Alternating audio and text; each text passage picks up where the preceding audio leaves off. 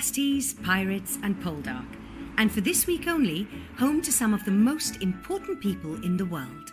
I'm very pleased to be here. And that includes a lyrical legend who has written some of the world's greatest songs for some of the world's favourite musicals, Sir Tim Rice.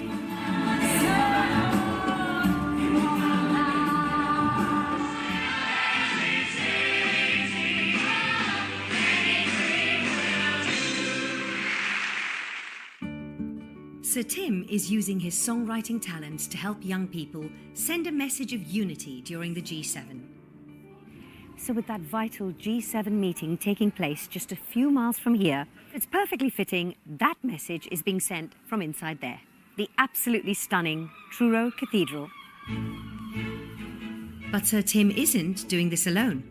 He's being joined by choirs and singers from around the world. G7 for now and for all time. They're all preparing to perform his latest composition, written to urge the G7 leaders to listen to young people all over the globe. Esme and Christopher are the driving forces behind it. So Esme, where did the idea for this come from and why in song?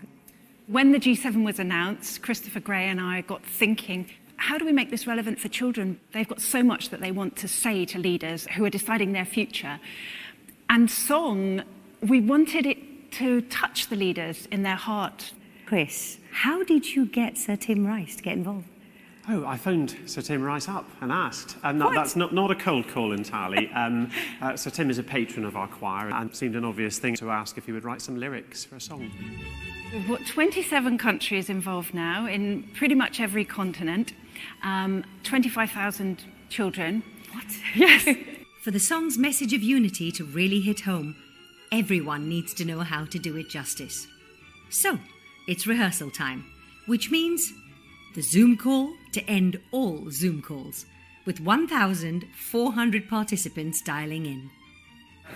So Chris is about to teach some of the children all over the world along Zoom and the kids here how to sing the song, so it's very exciting.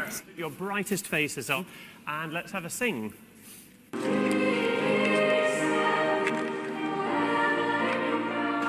While they warm up, I'm taking Sir Tim aside to find out how he came up with lyrics that could grab the attention of the G7 leaders.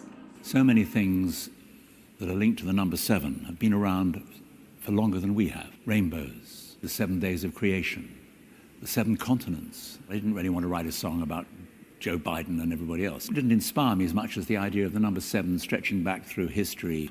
We've been around for only a little while on this planet. So let's not forget that the planet is, and the entire universe, is something bigger than we understand or will ever understand. There's a very cheeky threat in there with the last line.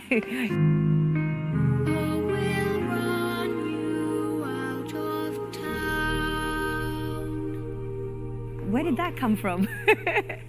Well, I just wanted to say that if you don't think about less fortunate people, then you don't deserve to turn up and have a meeting. I mean, I'm sort of saying, in a not vicious way, but watch it. If you don't do a good job, you'll be out. That's democracy, basically, I think. Meanwhile, after banishing a few technical gremlins... Can you give me a wave if you can see choristers now? Brilliant! Off we go again. Rehearsals are in full swing.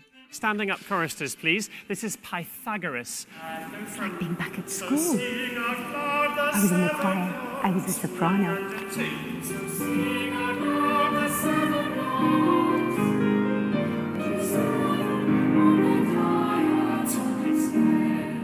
The choirs will perform the song in their own countries, but for the 16 members of the cathedral choir, their next performance is extra special.